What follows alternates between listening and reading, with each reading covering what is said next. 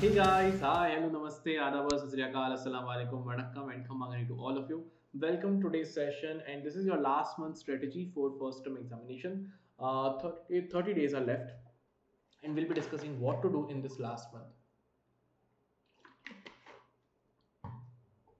Right, that's what our approach is going to be. Now, if you are one of those students, let's say, who have already started their preparation and some portion is still completed, so that is a really good thing for you right now, and I think you'll be able to come to your syllabus very easily. You'll be able to go in the thorough study portion very easily. Now, if you're someone who has not started the preparation yet, it is going to be a bit difficult, but yes, it is doable, and if you give your 100%, yes, you can do it as well. All right, so it is for all those students, all kind of students, they can do it yet, and obviously guys, you don't have any other option. You have to prepare for it, right? There is no other option. It's not like okay, you don't do it, you do it next month, nothing like that. You have to prepare, right? Exams are there in the November end, and you have to give those exams, so you have to start preparing, right? So the first thing guys which will be starting is the study strategy. What will be our strategy? So again, like if you'll see 2 month strategy video, I have done the distribution of days in two ways. One is preparation, one is revision.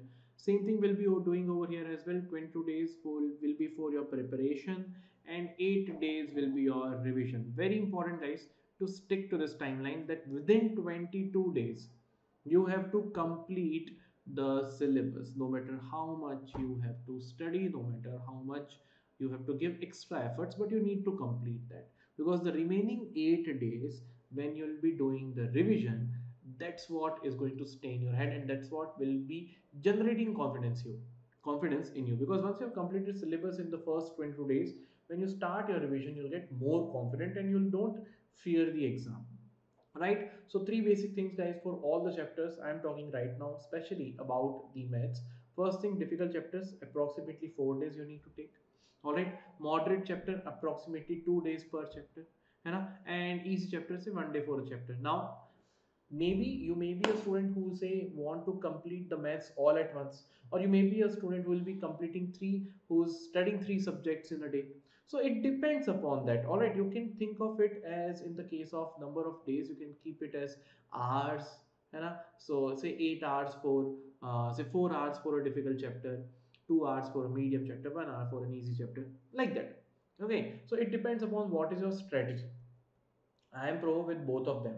The main thing over here is what you need to complete. First thing, all important theorems. You need to be thorough with all the important theorems, their statement, the results which they get, if there is any converse existing for them, all the formulas.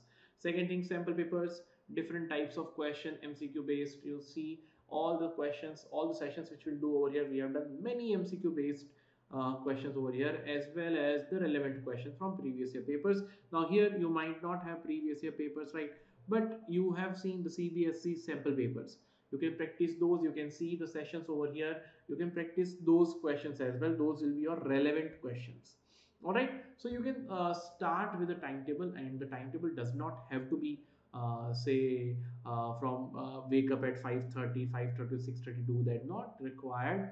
Main thing is fix the number of hours which you will be studying, whether you'll be able to give 4 hours a day or 5 hours a day or 6 hours a day, whatever it is. Fix those and accordingly think that whether you want to study one subject, like in 3 days you want to finish a subject and then move on for the other one, or you want to be like two subjects at a time, one difficult, one easy subject, so that when you get bored with the difficult subject, you can go ahead with the easy subject, right? So if you ask me what do I suggest, I would suggest don't go with a single subject, because sometimes it becomes monotonous. Always go with this pair: one difficult subject, one easy subject. Start your day with the difficult subject and end your day with the easy subject. ठीक है? So that like by the end of the day, when your energy gets reduced, when you feel tired, easy subject you'll be able to understand that, है ना?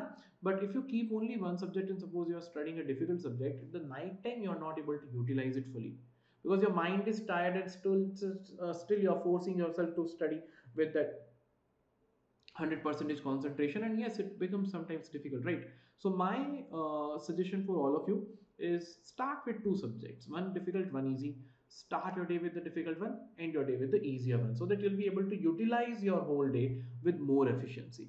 right? Now you may be say a morning learner, you like to study waking up early in the morning and then study, or you may be a night owl, right? You want to study till the end of the night and then you sleep late, right? So it doesn't matter, guys. Any category you are in, you can just go with it, whatever you feel comfortable. The only thing is required is ki just before the examination, try to get your uh, this schedule balanced in such a way that at least you get 6 hours of sleep or 7 hours of sleep before the exam. 6 hours, 7 hours of sleep will be enough, right? Okay, all right. Then checklist. So checklist wise, you can say that whatever subjects are there, whatever chapters, which chapters you have finished, which chapters you find more difficult, where it will require more time. You have this idea in your head, right? So you can say, okay, this part is done. If you are not able to understand any particular subtopic of a topic, note it down, ask it to your friends, ask it to your teachers, or watch the sessions related to those topics on YouTube. I have done each and every topic, right? So you'll get to know that which topic is not covered yet, where you are missing. That progress you'll be able to track. The best or the most important thing during this 1 month will be to be consistent. Now maybe after feeling motivated after watching this session, you might say continue 2 days straight, huh? And you may give 6 hours and you are say studying at an enormous speed. But what if after that you get tired and you'll be like, yeah, yaar, if I'm able to do this much in 2 days, I can easily study everything Monday before the exam, and that overconfidence is going to kill everything, right? So it's very important that remember, give your 100 percentage, but be consistent every day. Do little by little, at least do something. Study, make a plan, in study in such a way that at least in 22 days you are able to finish your syllabus. You are able to finish your syllabus. Remember that that story, that tortoise and hare, right? So no matter, it's slow and steady wins the race. That's what here it means, being consistent, right? So just like prioritize your studies, no matter what happens, no matter what is the work, be it personal work now as well. Still in that case, never say put your studies on a hold, you know. Never put it say never put anything else on a priority list compared to your studies, you know, right? This is the time where you have to keep your study as your top priority list. Okay, all right. And sleep and diet obviously required, because when you are healthy, you will be able to say study with more efficiency, right? It's not at all advisable ki study only, say sleep only 2 3 hours a day and continue studying. It's not worth it. 2 or 3 days you might be able to manage, but after that you will feel tired. So sleep is required, a proper healthy diet is required. If possible, half an hour, 1 hour exercise, anything. It's okay, to keep your body healthy, to keep your mind fresh, right? So yes guys, that's all. That was my tip: 22 days for preparation and 8 days for your revision, and that's what you need to do. No matter what you need to put in for that, how many hours it is required, don't care about it. Just give your 100 percentage. That's what is required right now, and you can get to your goal.